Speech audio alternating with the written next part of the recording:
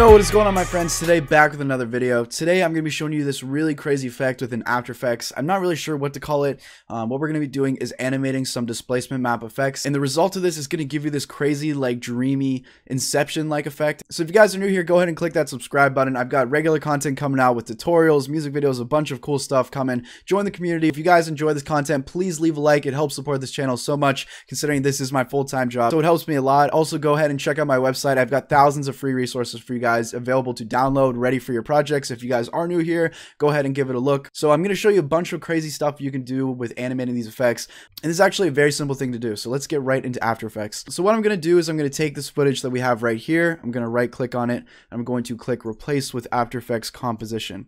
Okay, so now that we've got our footage into After Effects, what we are going to do is we're actually going to click on our footage right here in the timeline.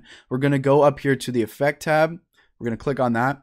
Now let's go down to Distort, and then let's go down and find Displacement Map right here above Liquify. Go ahead and click on that. And now what you can do is you can actually change any of these options to get different kind of looks. I'm gonna give you guys like a cool little side tutorial tip right here. If you guys actually set any of these horizontal or vertical to hue, and then you change this setting, you can actually get this kind of like Datamoshing, like pixel distortion effect. It's actually really cool. And if you do kind of want that Datamoshing effect without having to go through the trouble of actually Datamoshing through that other software, Avidemux, it's actually saving you the process. I think it looks pretty similar. If you guys do want to check out how to Datamosh, I have a full tutorial on that in my channel. It's called The Ultimate Guide to Datamoshing. Link to that will be below. So what we're going to do, let's just set both these values to 0.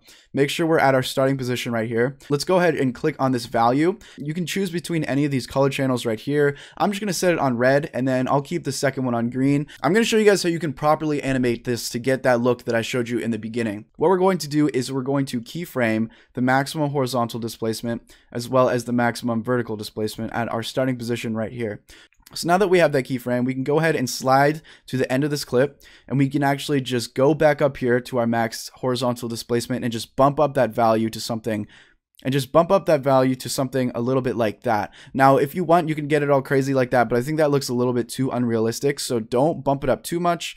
And we just want something that's going to be moving a little bit. And we're also going to bump up that max vertical displacement a tiny bit, just like that. Now, as you're going to see right here, you're going to have these black edges on here. This is just because it kind of is stretching the image. If you'd like to get rid of that, there's two ways you can do it. You can either click on wrap pixels around right here. I think that looks a little ugly because it's basically just duplicating the image and placing it behind it. So what I'm going to do is I'm going to uncheck that. I'm just going to resize this to be a tiny bit bigger so that you don't see those corners. Because we made those keyframe animations, as we slide along here, the values are going to change, and it's going to create this crazy trippy effect where it's kind of like liquefying, it's like bending and warping edges, and I think it's something that you guys can get really creative with. I'm going to show you guys some other variations of what you can do also. The coolest thing about this tutorial is it's not really following my steps, it's more of just me pointing you in the right direction, and then you can just use your own creativity, mess around with these values, create something that you think looks good.